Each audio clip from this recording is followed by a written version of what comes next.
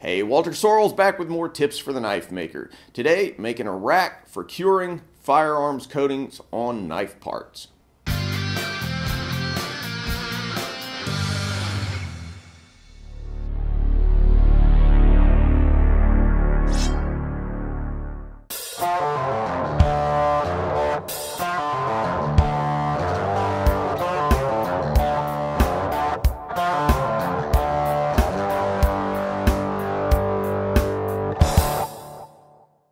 So if you're not familiar with firearms coatings, there are a whole variety of them: Cerakote, Cerakote, a bunch of others. They're sort of analogous to paint, but they're not paint. They're coatings that go onto metal parts in particular, but you can put them on other things that have very high resistance to chemicals and heat and abrasion and all kinds of other stuff. Really neat ways of kind of spiffing up a knife. You can use them to rust-proof a blade, or you can put them on the handles of folding knives. I mean, they're just innumerable uses for them in the knife making world. So I've been using firearms coatings for years, but not in really big quantities. But recently in my Tactics Armory folder line, which I'm getting ready to start producing, I just needed a much more efficient and sensible way of racking up my parts to put them in the curing oven. The process that you go through with firearms parts is to apply them with a spray gun, and then you have to cure them in an oven for a while.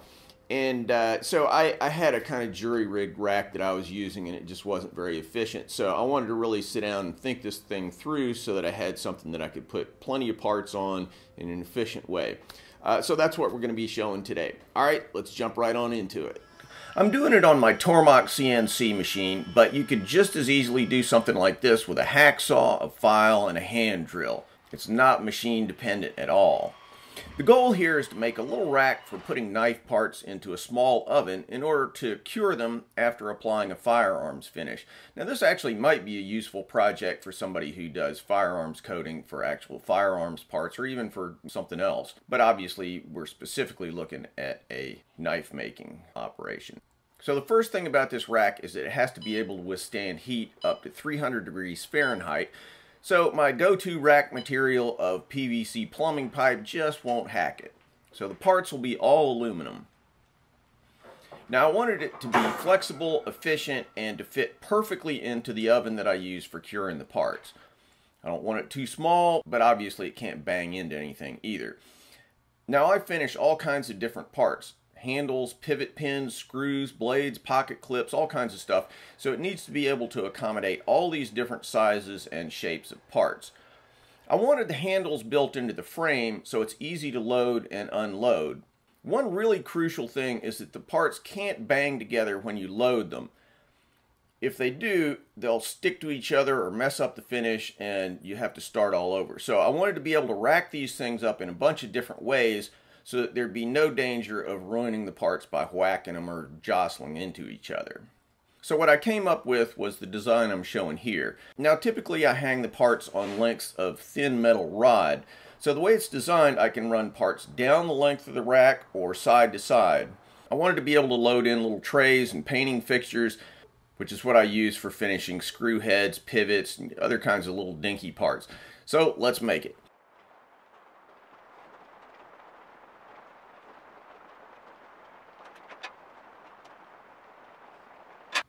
I begin by screwing pieces of 1/8 inch 6061 T6 aluminum to a fixture plate on my Tormach's Pearson pallet system. It's got 1/4 screw holes at 1 inch intervals, so I can just screw all kinds of stuff to this particular plate.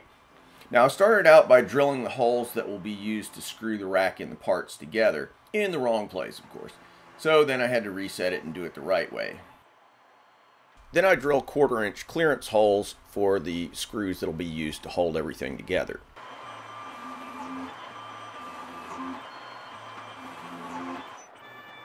That's followed by an adaptive clearing strategy, which mills out a little cutout at the top and then clears some of the excess material from the blank.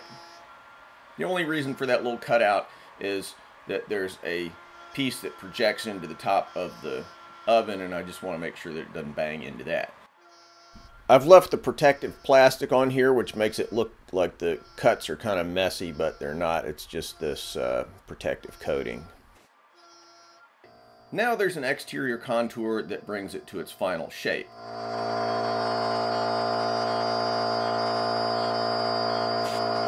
Then it contours out the handle holes, which are held on by tabs so that the whole thing won't fly off in the middle of the operation.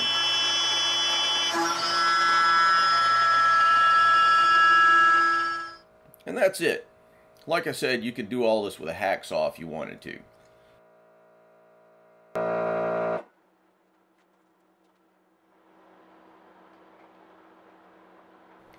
Next, I'll turn to the racking rails.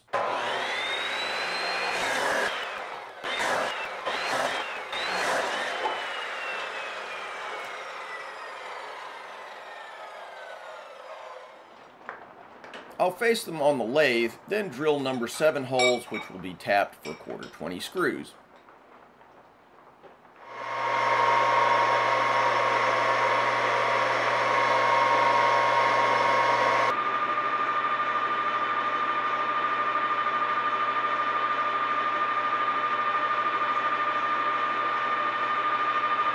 Again, you can just do this with a hand drill, but I have a lathe, so why not do it this way?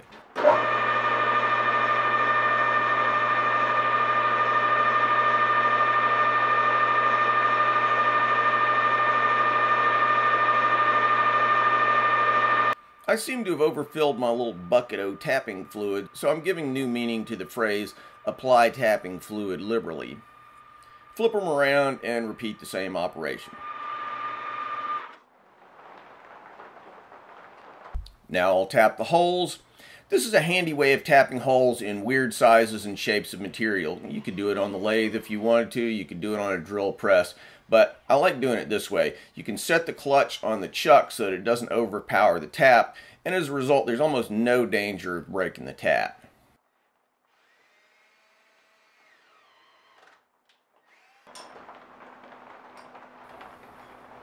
Now I'll set up this little indexing stop on my mill and then trim all 4 rods to the exact same length using a 1/4 inch end mill.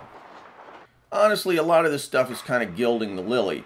It wouldn't kill me if these rods were chopped off with a hacksaw and ended up having slightly different lengths. But everything will fit together neater and cleaner if I do it this way. I'll also mill little slots in the top 2 rails so that if I hang rods from rail to rail, they won't slip or slide or roll around, which again I really want to avoid because it can cause parts to whack into each other and then Daddy's saying bad words. Now I grab some 1/4-20 cap head screws and bang the whole thing together. I wasn't sure if it would be steady enough, which is why I designed the 3 holes at the bottom. I was leaving room for the possibility of putting in a piece of flat stock to keep the thing from twisting.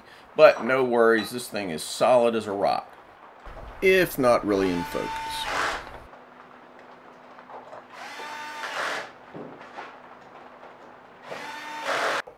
So here's kind of the general idea of how I might be using it. Obviously these parts aren't finished yet. In fact, they haven't even been polished off and all that kind of thing. But you get the idea. Fun little project. Only took me about an afternoon to do. And since I've done some racks before that I didn't really like, I kind of knew what I was looking for. And I think this is going to put in good service for me for a long time.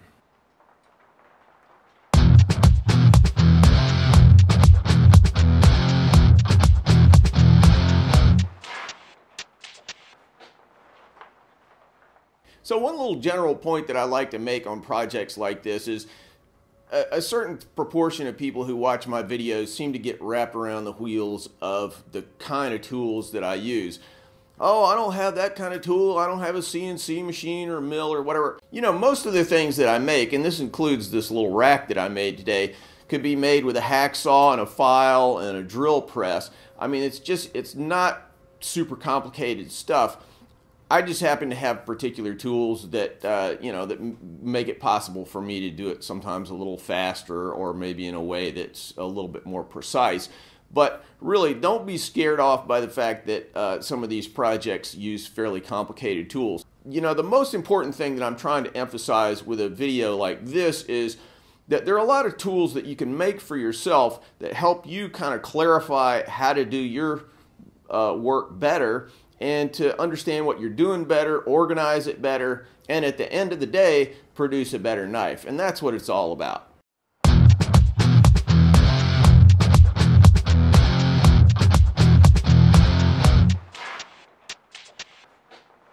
Thanks for watching, guys. If you feel like you got something out of this video, don't forget to subscribe. Also, click on the link to Patreon for a great way to give back to the channel. Plus, check me out on Instagram, Facebook, Twitter. Links in the description.